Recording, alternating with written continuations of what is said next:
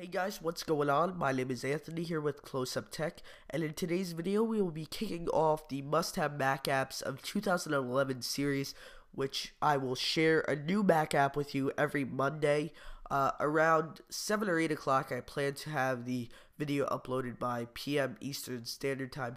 But the first app we will be taking a look at today is a 99-cent application in the Mac App Store called Todolicious, made by Steven Strezza, who's actually a really good friend of mine, but he is a developer who also works for NGMoko, but he does some indie work on the side, and he came up with a to-do list application to kick off the Mac App Store launch, which I find that this application is definitely the simplest to-do list app out there and actually gets the job done.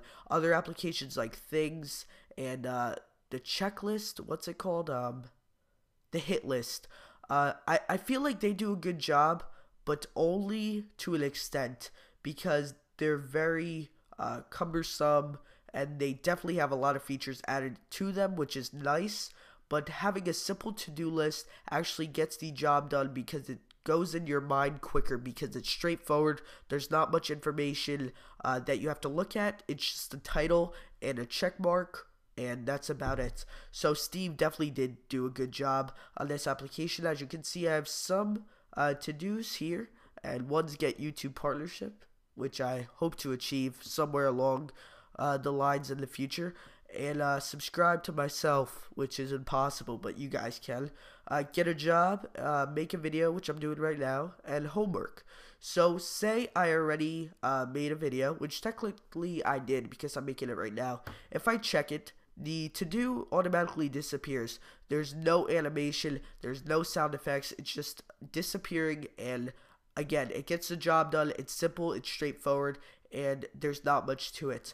However, if I wanted to add another to-do list that said, I don't know, wash my dog. As you can see, it comes up in a little box menu, and again, it pops right at you. That way you can think about what you need to do, enter it right there, you don't waste any time, and no added tags, no little time zone options and things like that. You just hit enter, and again, it's good to go. It goes to the top of the list. Of course, you have an archive menu, which shows everything that you've checked off, which is also great. That way you can go back in the past and, of course, see what you have done to look at your progress. And if I check that again, it would go away. And this search menu is also nice, but I don't plan to have my list that full that I need to look at it. But again, if I just typed in wash my dog, it would show up, and it goes by keywords, so HOME, as you can see. Also, it has some nice added preferences to it. You have a theme choice of dark or a notebook theme, which doesn't look too bad, or a light theme. But I prefer the dark because, again, simple, straightforward, and it really depends on your preferences. And there is an option for sounds for a new to-do or a finished to-do, as you can see. An array of options. I'll just show a little.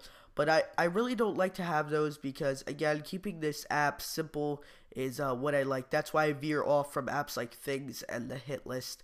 And shortcuts, but again, I really don't need that. But in the future, I would like to be able to use that because most likely I'm just going to forget what the shortcuts are anyway. So if I need to use the app, most definitely I just launch it from the applications window in Finder.